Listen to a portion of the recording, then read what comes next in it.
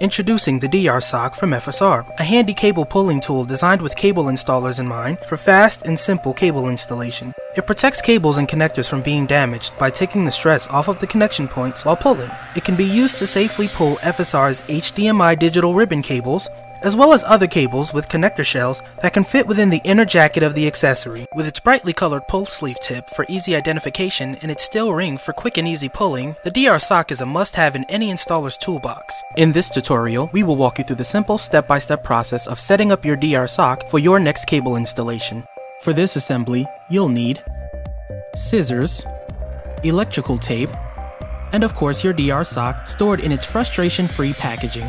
First, hold the puller by the ring area and the end of the outer band.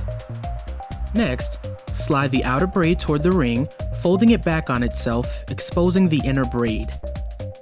Next, you'll want to line up the connector and the puller and insert it into the inner braid. Push the connector into the inner braid until it is fully seated inside. Hold the DR-PCB cable and the two cords together to prepare for taping. Use several wraps of electrical tape to secure the cable to the two pull cords.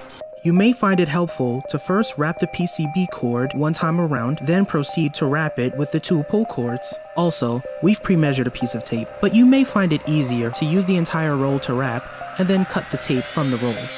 Next, pull the outer braid back over the inner braid to the original position. Now, you'll tape the end of the outer braid to the DR-PCB cable and two pull cords.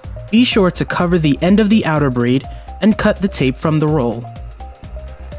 While holding the pull ring, test the assembly by pulling firmly on the DR-PCB cable to ensure its security, and now your assembly is complete.